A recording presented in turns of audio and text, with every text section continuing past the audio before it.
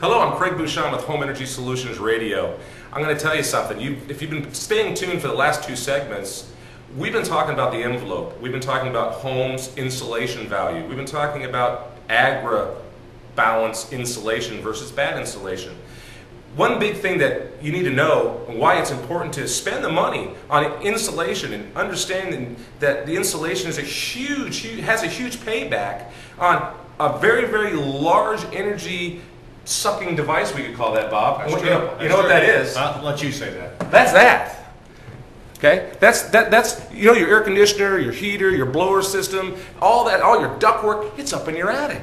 And it has a huge oppression on it if you don't use certain types of technology like Agribalance in an attic. Now, Bob, what are some of the things that people should look at and why it's so important that they understand that the air conditioning units and even the heater units are affected by the type of insulation in the attic? That's a great question, because when you do something like this and have this spray foam insulation completely enveloping basically your HVAC, there's a number of ways that start to save immediately.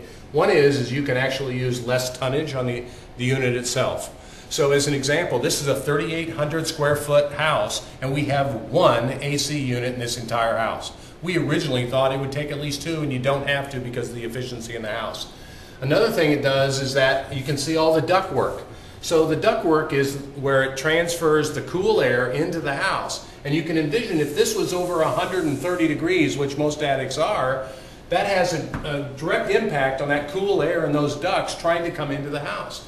Well, when my attic is only maybe 80 degrees instead, that is much more efficient to be able to get that cool air into the house.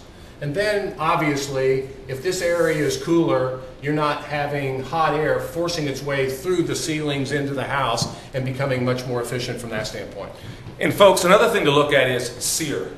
The SEER value, the energy efficiency of the home and its ability to keep that cool conditioned air in the home. And when you're using this type of system, guess what happens? You don't have to have that high SEER rating. Why? Because it's not having to run as often. It cycles in different ways, more efficiently. And what I liked about saying this is that I see 14 SEER. I see a lot of companies having to go 16 SEER, 18 SEER. And when you see that, let a question mark come up in your head that just maybe they're cutting a few corners somewhere.